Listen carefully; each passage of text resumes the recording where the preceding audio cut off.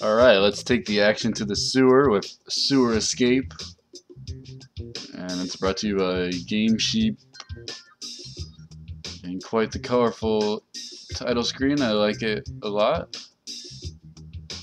Not sure what this thing over here is. That looks like it's on fire, but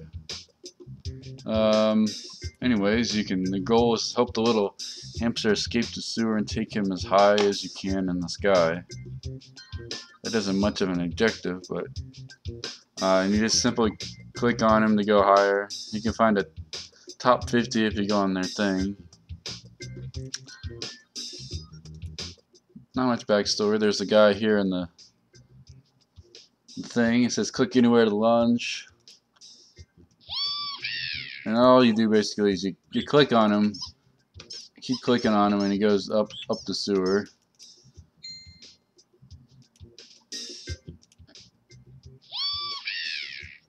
What's unfortunate for this game is the graphics are really great, as you can see, for this kind of game, and there's a lot of time that went into it, but it just fails completely on the gameplay.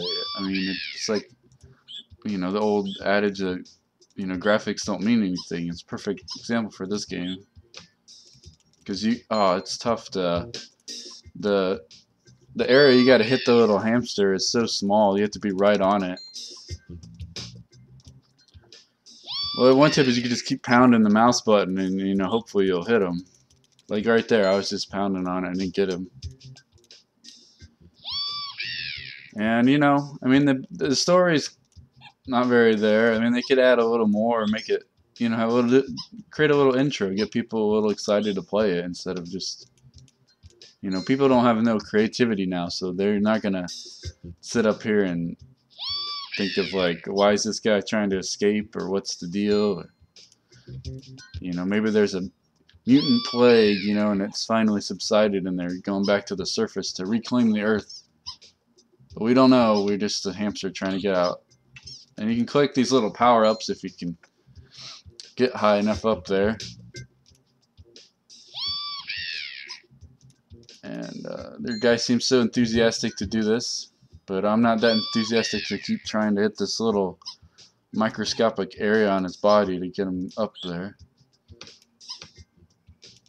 Oh, see, it's just so frustrating.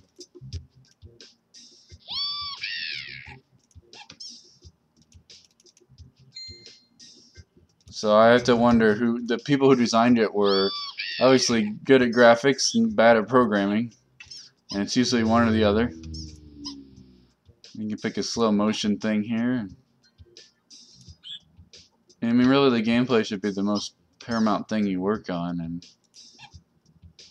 then you fill it in with cool graphics like these.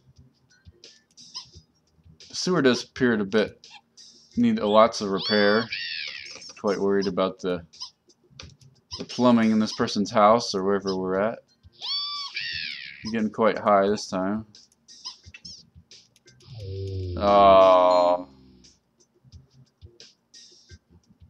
135,000 is my top score so far.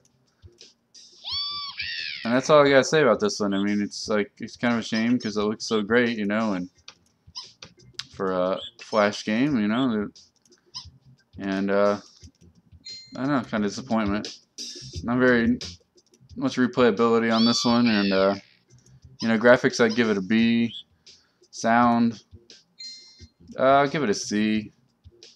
And gameplay, you know, that just gets an F because it just doesn't, it's broken, you know. And so final grade, I guess I'll give it I